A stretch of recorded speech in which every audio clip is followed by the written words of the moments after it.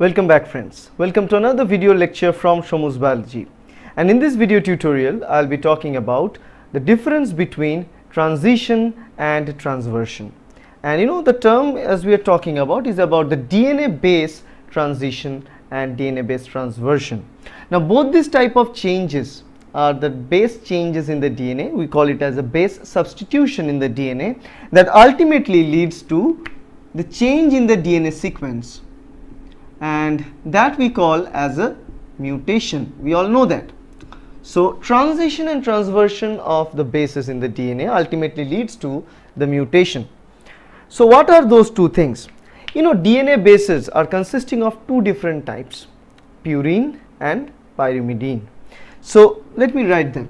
Two type of bases we see, purine, pyrimidine. Two type of purine is there, adenine and guanine, and pyrimidine, thymine and cytosine. Now purine bases are bigger. They carry two cycles together, two circle bulkier groups together, while two rings, while pyrimidine contains only one ring. So this is containing two ring, it contains only one ring. Okay. So the idea is we have a change of those purine to pyrimidine or pyrimidine to purine, or sometimes we have change between pyrimidine and between purines. So if I draw a simple chart, it will be very helpful to explain. Let's say here we have the four bases that we know of, adenine, and we have guanine, which are purine. Okay, and let me write two other bases, cytosine and thymine. So cytosine and thymine, both of them are pyrimidine type of bases. Okay, so now look at the idea.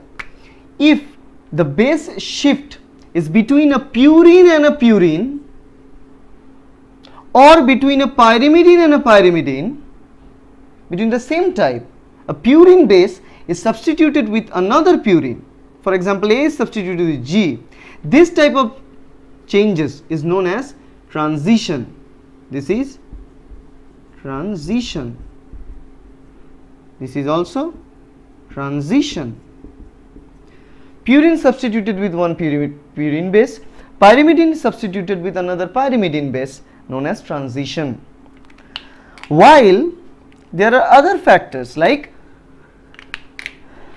purine can be substituted with a pyrimidine, right? That will be known as transversion, which is one type of base is substituted by another type. This is known as transversion. Similarly here, G is substituted with T or T is substituted with G. Both these cases, purine is substituted by pyrimidine or pyrimidine is substituted by purine, known as transversion.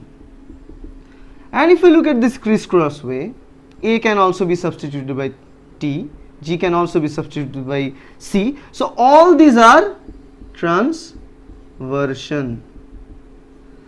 So there are more room for transversion mutations than transition mutations, because transition is limited between only purine substituting purine, pyrimidine substituting pyrimidine, but all the other case will be transversions.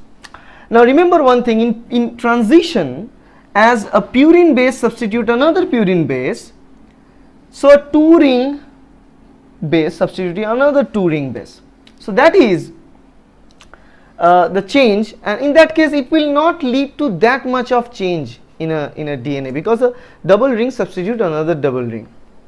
While the other one like transversion is kind of problematic, because in transversion one purine base is substituting a pyrimidine base, so a two ring base substituting one ring.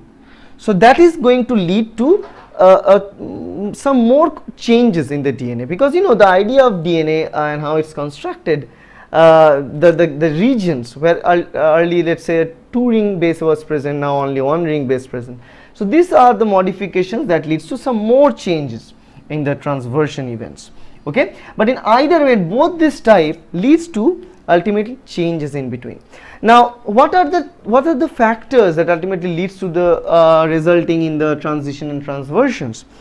There are chemical modifications like methylation, acetylation, and this type of chemical modification in the bases ultimately change and modify the base to a different kind. And once it is modified to a different kind, it is no longer be able to interact with the substitute other complementary base. So as a result of that, for example, uracil if you take, there is simple modifications in the uracil and you call it 5-bromo uracil, right? Or cytosine, if you take small modification to the cytosine, if we add a methyl group, we call 5-methyl cytosine. So this type of modification take place.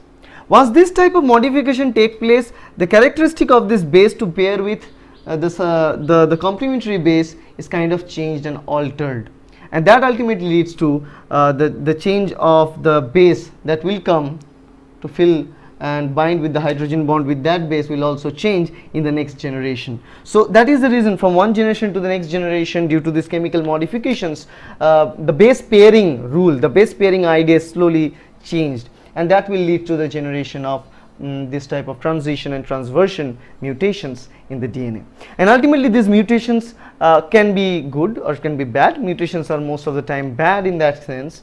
Sometimes it may cause nonsense mutation, it may cause missense mutation.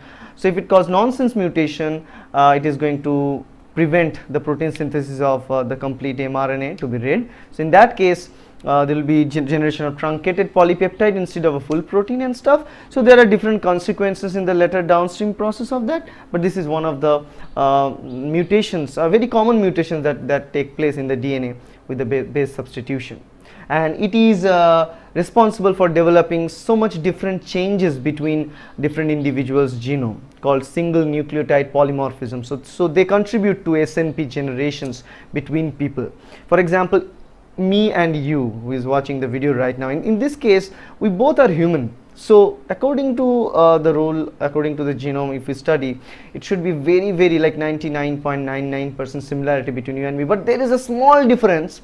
If we take your DNA and put it in the sequencer and run it in the gel, and if you run my DNA in the gel, you'll see to small range of differences due to those SNP and stuff you will find, and that difference originated due to the small modifications in our DNA bases, and this type of transition and transversions lead to those kind of modifications. So that in a sense is the difference between transition and transversion.